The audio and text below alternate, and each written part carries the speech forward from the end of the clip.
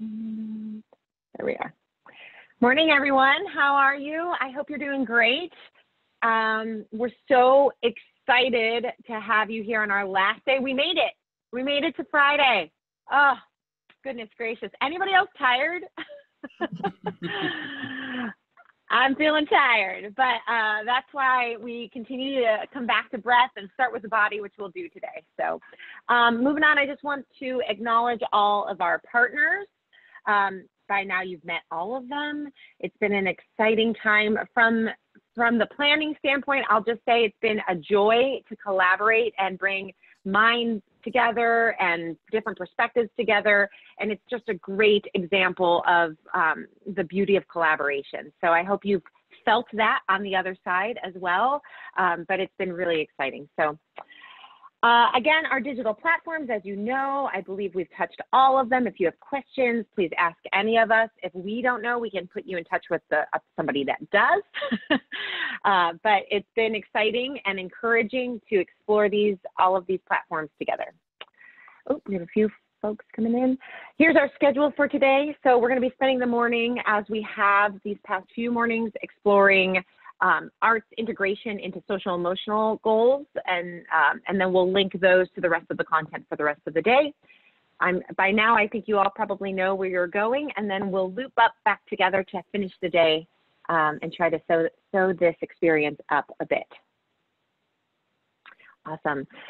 Today's learning targets and essential questions, as we've been starting every day, we want to just make sure we zoom out a bit, pun intended, and really hold these questions at the center of everything that we're doing. So, do I get to explain and to present my ideas? Am I recognized as being capable and able to contribute in meaningful ways?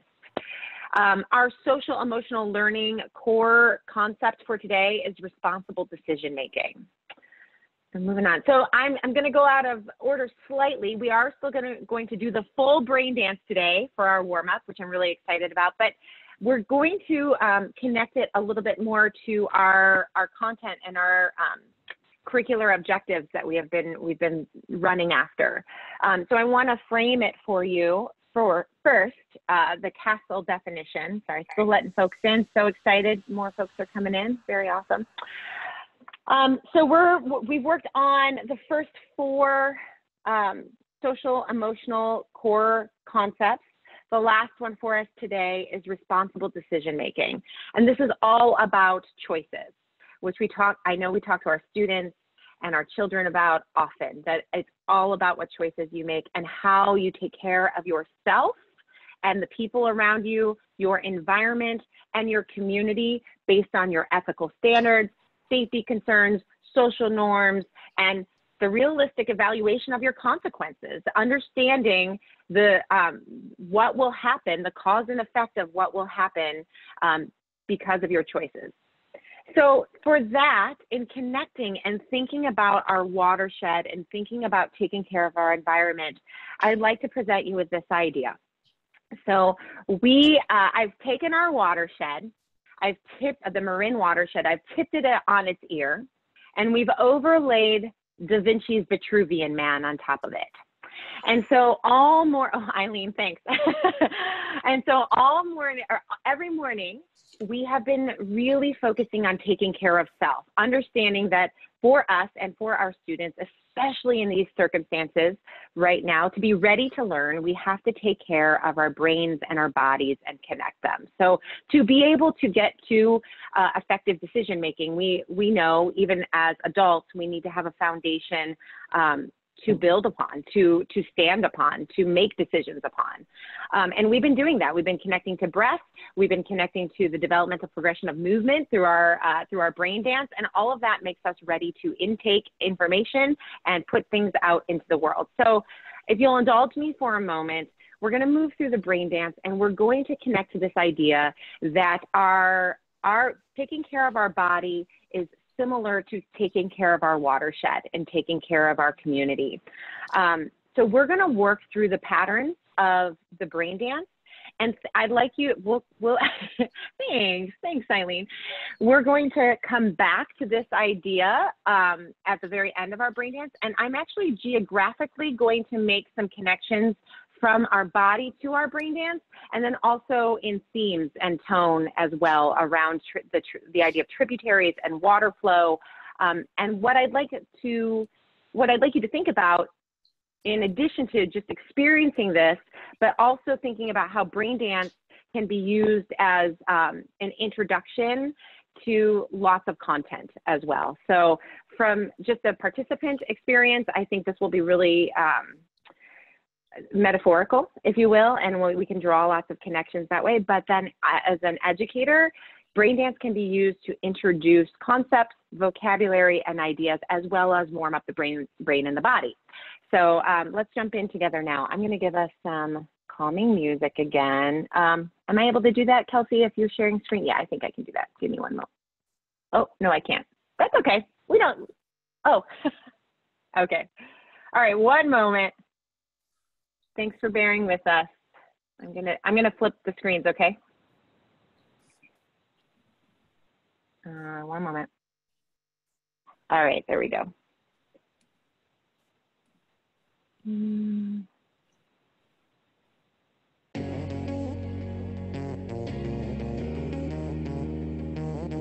Okay. Oops, thank you for bearing with me one moment.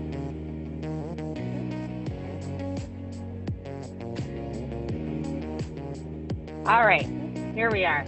All right, so make sure you find some nice space where you are. You can scoot your chair back.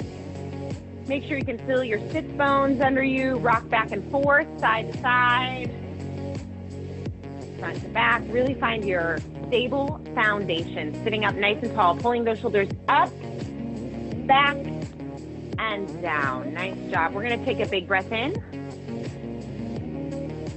Exhale. And as you're doing that, keep breathing. Take another deep breath in and exhale again.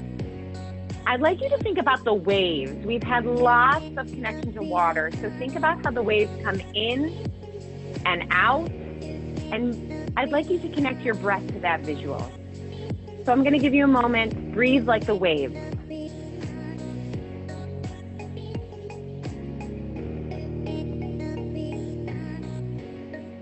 Send those waves down to your toes and up to your head.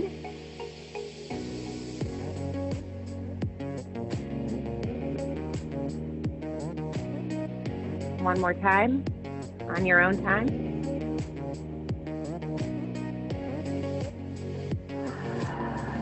Great, now we're gonna create a rainstorm for our watershed. So thinking about that body, I'd like you to have light rain, just light rain for tactile. So fingertips are coming, you can warm those hands up. I forgot to give you that too. But we're gonna do fingertips and think about that the geography of the watershed. So starting from the north, and the rain comes and trickles down to the south, all the way to our toes. So you're using the sense of touch. Just a light rain right now. And don't forget the back of your watershed as well. Very good.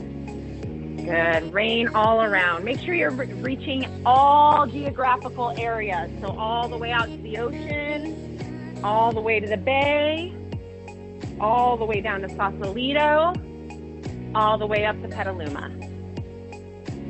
All right, now the rain's getting heavier. We're having a heavier rainstorm. Our watershed is collecting and absorbing all of that water.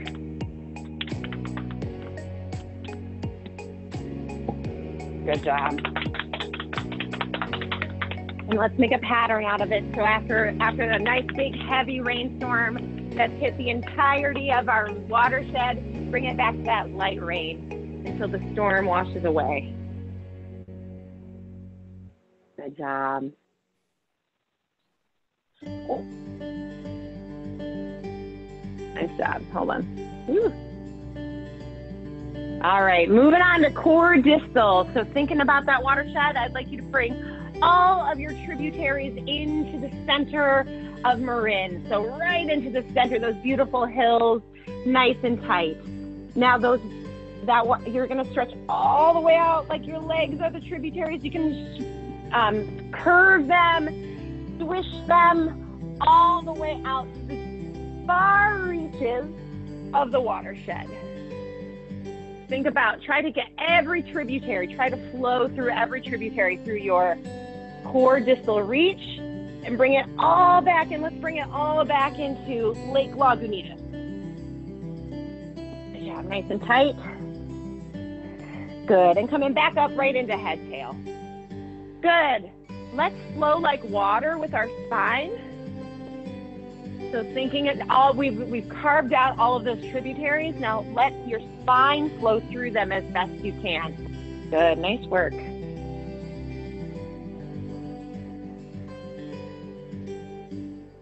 Try to get really into the pelvis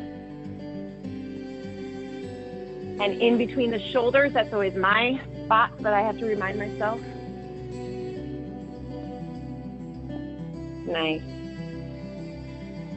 Good job. Coming back to neutral. Upper, lower, freezing the lower part of your body shed, of your water shed, dancing with the top part. You can dance however you'd like, but think about those rivers and those tributaries and flowing all the way up to Petaluma. So sending it all the way up towards our northern communities, all the way up, and just keep dancing. Get those fingers going. Try to experience every part of the upper body. You can follow me or you can dance on your own. Good. Bringing the upper body to neutral. Now we're going to dance on the lower part of our watershed. So lower body only, sending toes and feet. Good. Trying to freeze the upper body. Good. Coming back to neutral. Good. I'm going to try to use that music one more time. Now we're going to do body side. Stretching one side all the way to the ocean. Reach, reach, reach, all the way to the ocean. Stinson Beach, Mirror Beach. And bring it back in. Good. One more time, same side, stretching it all the way out. Good. Dance that side of the body for Western Marin. So however you'd like, same arm, same leg. Take care of our Western Marin watershed, our coast.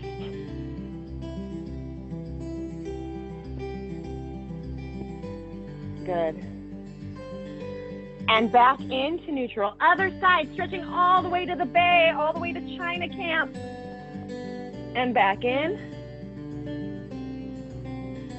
One more time.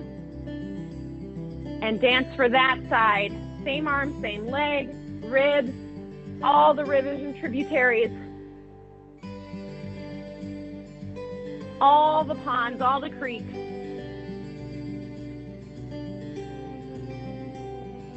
All those families and neighborhoods that live on those watersheds, tributaries, ponds, and creeks right there on that side of the body.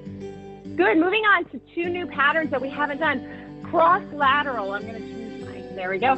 Cross lateral, so you're gonna make a big X with your body. Cross lateral is connecting right to left, upper to lower.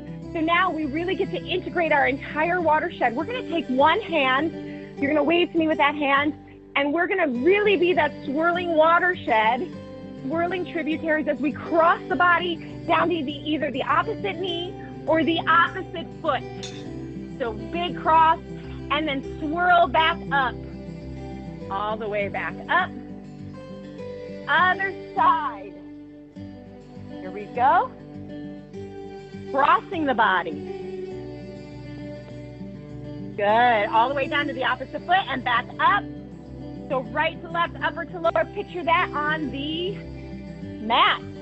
Good, experiencing cross lateral on your own, however you'd like. So what says, dance all of our Marin watershed by crossing, you're the water on the land, all of that interweaving map, veins of our watershed that keeps our land healthy, that has those beautiful river otters swimming in.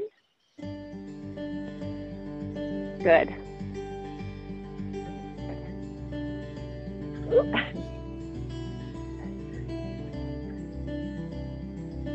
Good. Coming back to neutral. The last part of our brain dance is getting dizzy and finding balance. To do this in Zoom and in our seats, we're just going to use our head. We're going to shake our head vigorously in a moment, but I want you to think about the swirling, swishing water that happens in all of our lakes, our tributaries, our oceans, all of that, how the water swishes and finds its way to balance our environment, to balance our community. So we're going to take our hands right next to our head, and I'd like you to, as comfortable as you are, keep your eyes open. We're going to shake our head vigorously for 8 counts, and then we'll find balance together. Here we go. Go. 1, 2, 3, 4, 5, 6, 7, 8. And take the hand to your head. Take a big breath in. One more big breath in. Big reach up.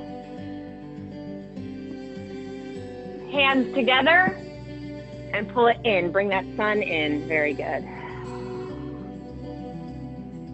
Good. Shake it off. Good. Thank you for indulging me. So as we talked about it, I want to bring this image back up for you to take a look at. We danced the whole watershed. We took care of our body through that. And similarly, I hope we can think about taking care of our watershed and our environment. Thank you, everybody. I'm going to pass it off to Kelsey now. Good.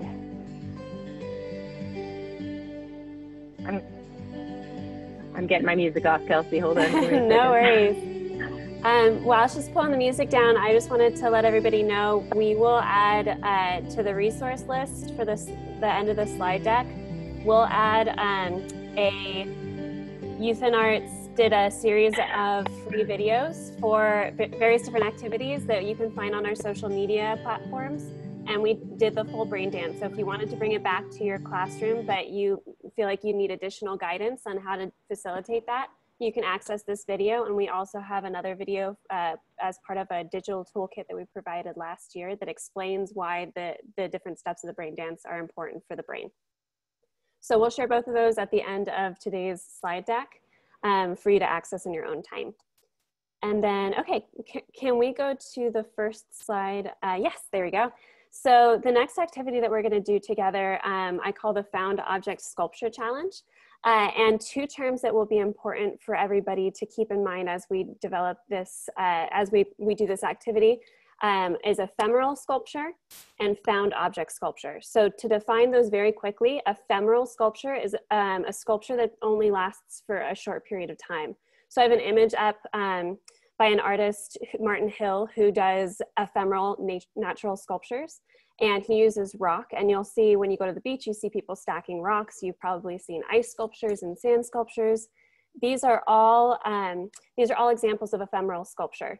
And so one thing that you could pull from this activity are different ways to send your kids out into nature to create their own ephemeral sculptures as part of the Found Object Sculpture Challenge. And I encourage you to think about that as well while we're doing our activity. The second definition I want to go over with you guys is found object sculpture.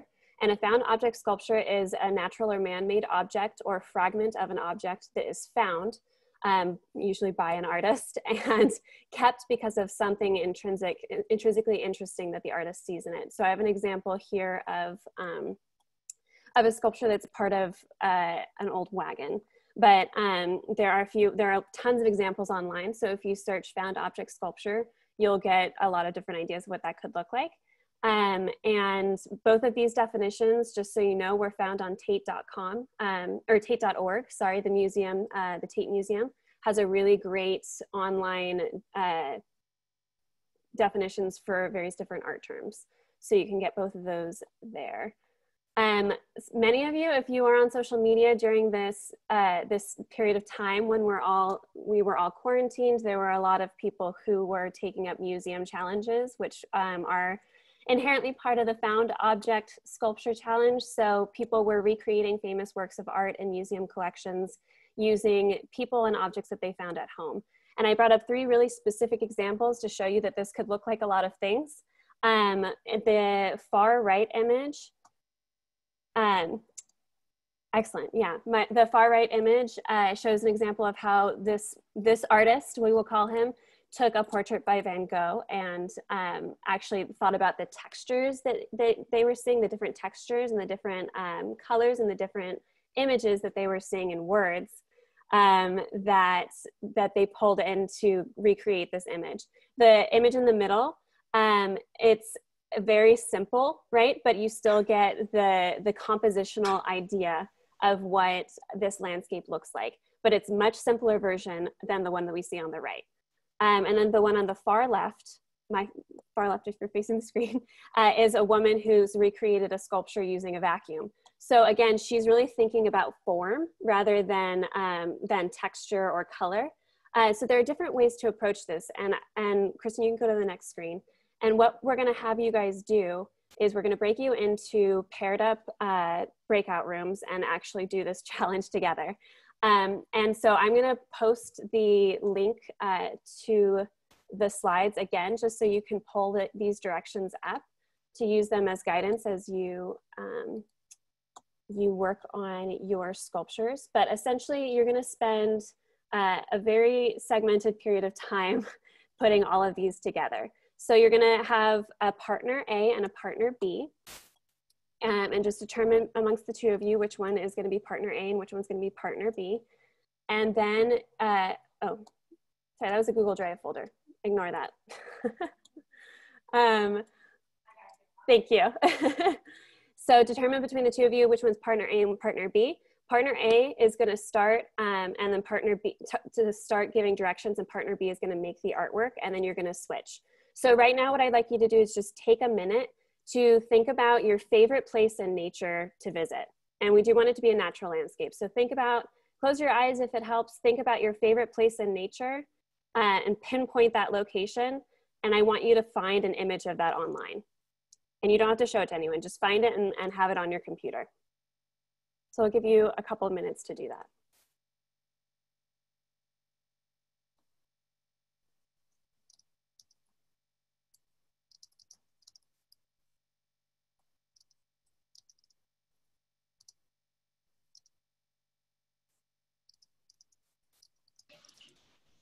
And I'm just putting the prompt into the chat.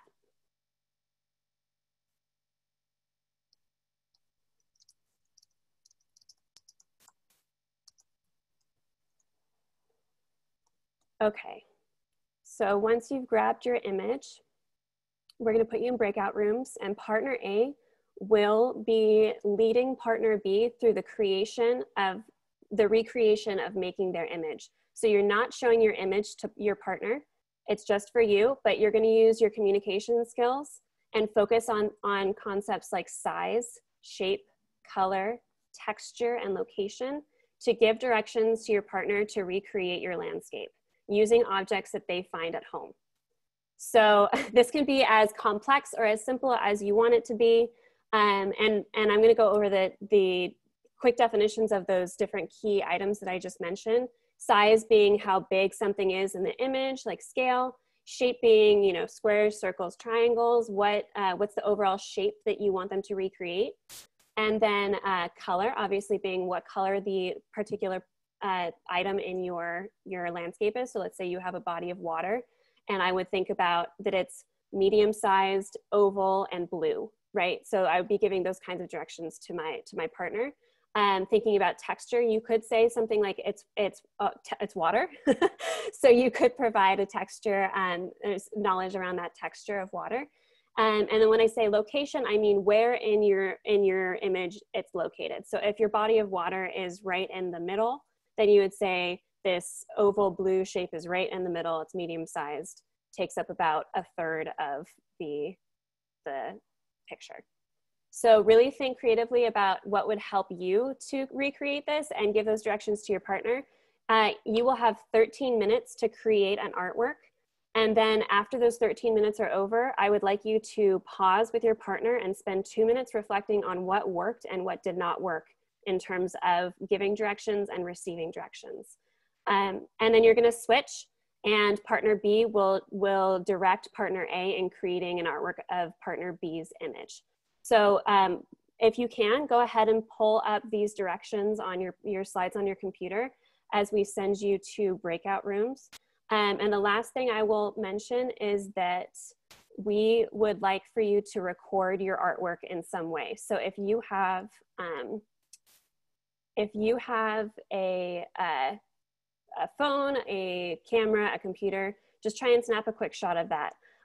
We are able to break you into breakout rooms of 2 to 3 right now. So if you have a group of 3, try and manage your time within that period, or pick 2 people to go. Are there any questions so far about that, or you guys feel prepared to take this challenge on? Yeah? Okay. All right. Happy making.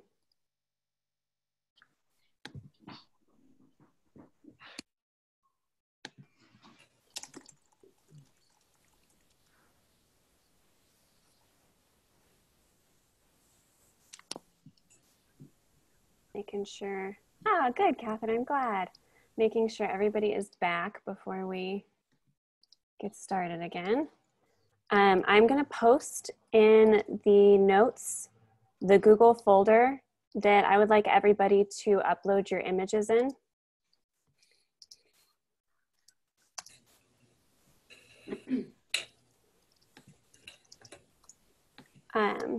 And we'll go over that part together, but if you're just hanging out and you've already done this before, feel free to drop your image into that folder. I think we have everybody. I'm gonna share my screen. Now, do you want both images in there so you know what it looks like and what it's supposed to be? Yeah, if you have both, that would be great. The one that I want you to focus on is the one that you made, but if you do want to put on both of your images, that would be awesome. I appreciate that, Deb. All right. Nice. Okay, so if you're just joining us, I put the link to the Google folder for our Making Learning Visible folders onto the chat. So if you could drag and drop and or just use the upload button to add your image of your sculpture and also your image of your landscape if you have it into that folder, then we'll keep it for our activities later this afternoon and for posterity.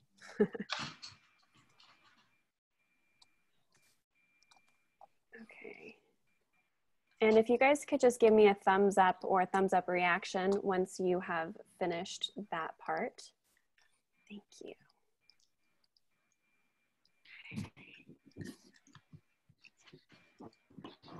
Rosie, can we did it multiple, we had multiple attempts. Uh-huh. Can we upload all 3 attempts? Yeah, let's do it. Let's look at the process of learning. I love it. Okay. Okay, so here we go.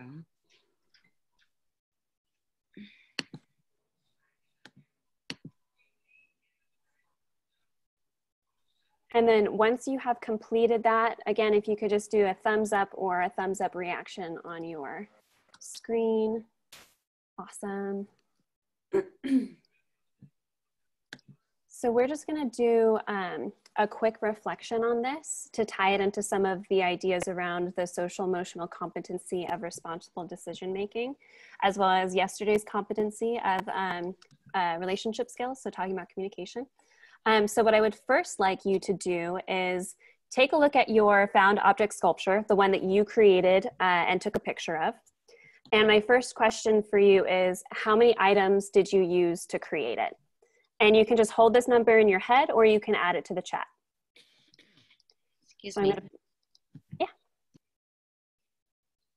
I'm gonna put the prompt here. And it's also in the slide deck and the shared slide screen.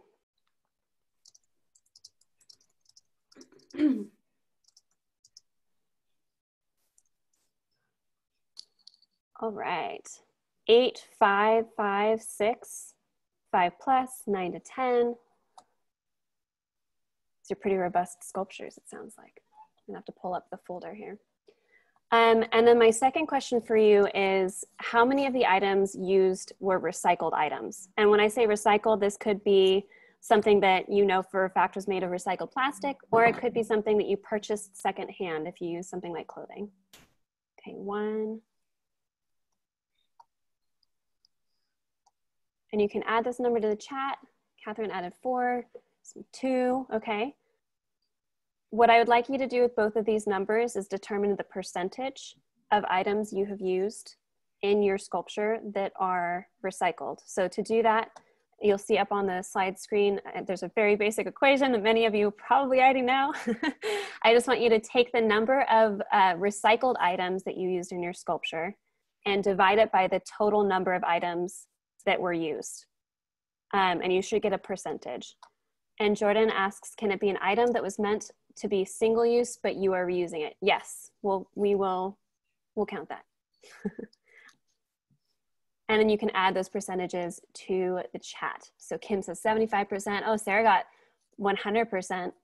Sandra says 5 out of 8, so 63%, 33%, 25%. Awesome. You guys can keep adding those. I'm going to have you do it again, but I want you to specifically look at the items that, that are in your composition that are not recyclable. So you cannot take them and recycle them after they've been used.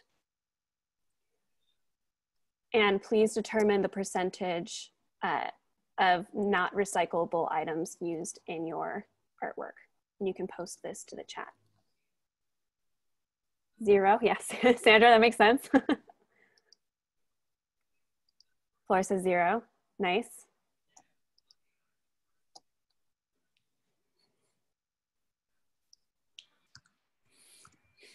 Not recycled, 70%. 0 out of 4, 0% recycled. 3/4, oh, pulling out the fractions too, I love it. Willow says 100% recycled. Kim's 50%. Awesome. So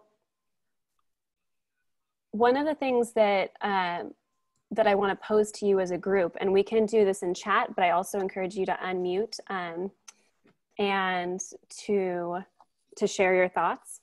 I would like you to think about and share with the group how you might use this activity to build communication and also to build responsible decision-making in your students. Does anyone have any ideas how they might do this?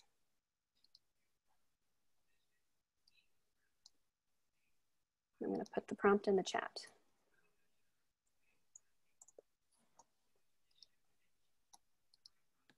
Willow has her hand raised. Willow, can you unmute and share with us? Sure. Well, I had my second grader as my assistant today. She was actually the lead artist. And it was really great to watch the, given the prompt of describe a picture to someone else, to see what words she was using. It was interesting, Eileen, to remember our conversation yesterday regarding map skills and using words that show where things are in relation to other things. So that was really cool to watch her do that and to see, she has to describe that the lake is in the bottom half of the rectangle and just all of the language that is required to describe such a thing.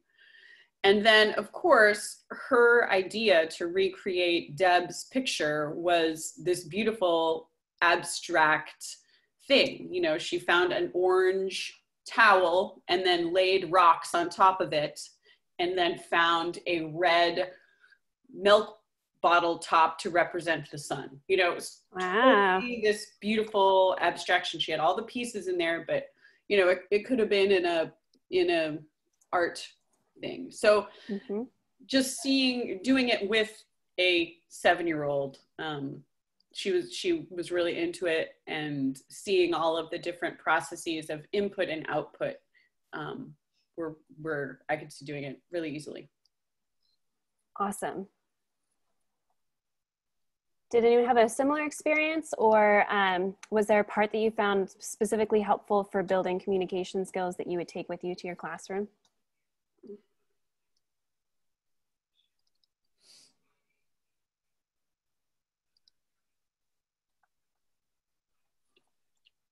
Hayun, do you want to say what you shared earlier? Because I know you work with students with disabilities, and what you said about language, that was really powerful. Yes, I think this activity really allows students on the spectrum to use communication to not only express their thoughts um, in terms of directionality, providing clarity with emphasis. It also, I also work with students who are in middle school, and they're so inclined to say one word, minimum, as possible. So it allows them to really, use complete thoughts in expressing or describing their image, visual image, and it they need to listen. They need to successfully communicate. They need to use nonverbal communication. Look, make eye contact. Read other people's cues. I think this is great.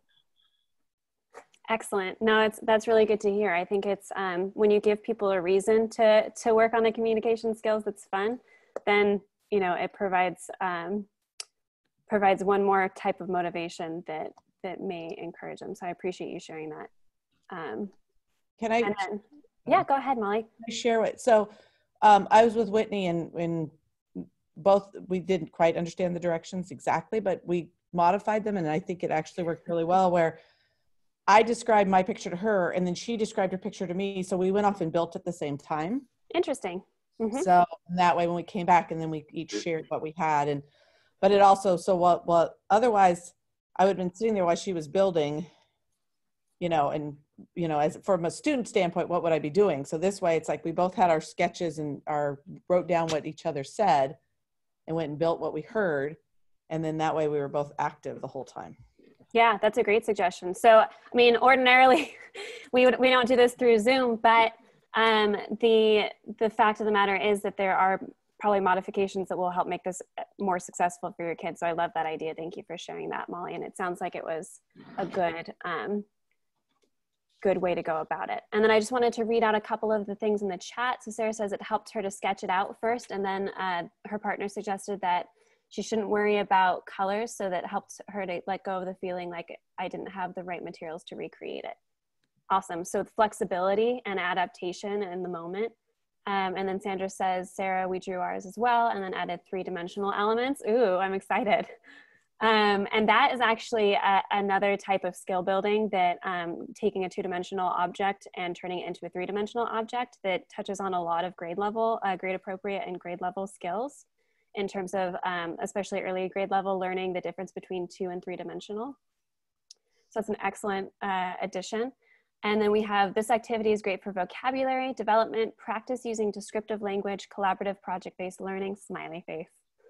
And then we have, I would want to have the kids create the bag of stuff for creating ahead of time, or give them ideas of what to bring that day. I had the bag of stuff ready for the building project that I had to miss. Awesome.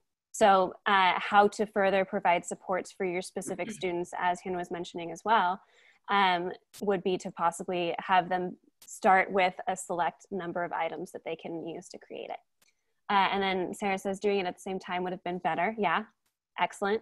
So we can take that and use it. And then Kristen says, great point to Sarah, and especially for ECE in terms of building, pre-building supply lists. Dawn says, I think Hannah's spot on. The more cause we can create for students to put words together, the more active their engagement with critical thinking and concept development. Words equal learning applied. And Kim says, how do I add my pic to the found object sculpture page? I see it in a Google Drive, but I don't know how to add an image of my sculpture. So Kim, are you in, you said you're in Google Drive. You should be able to take an image on your desktop and just click on it and drag and hold it and click it and drag it into the folder, or you can go over to the new button in the corner, the top left corner, and click on new, and you should be able to have an upload option. And that should put it in there. You just want to make sure you're in the found object sculpture challenge folder first. And then really quickly, if there are any additional thoughts you guys have on responsible decision making, you can add those to the chat. I know that it's time to break out for your breaks. One thing that's really great about this project and bringing arts integration into the classroom as well is the concept of materiality and what materials we use. So we talked about recycling and recyclable materials and thinking about the percentage. You could use it as an activity to think about the percentage of recyclable objects you use at any given moment.